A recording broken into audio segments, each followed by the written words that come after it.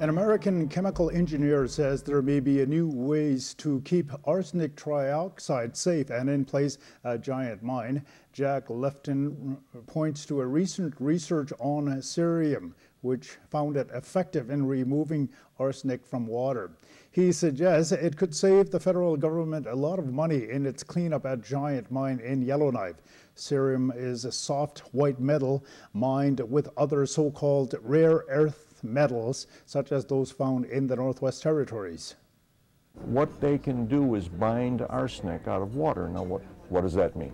What it means is if there's arsenic in water and you put this material in the water, the arsenic binds itself to forms an insoluble substance. Right? One of the key materials in this catalyst is cerium.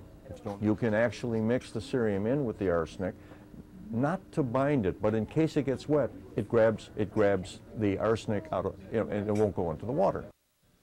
Giant Mine contains more than 200,000 tons of arsenic trioxide in underground chambers. The danger is water leaking into the chambers and dissolving the arsenic, allowing it to escape.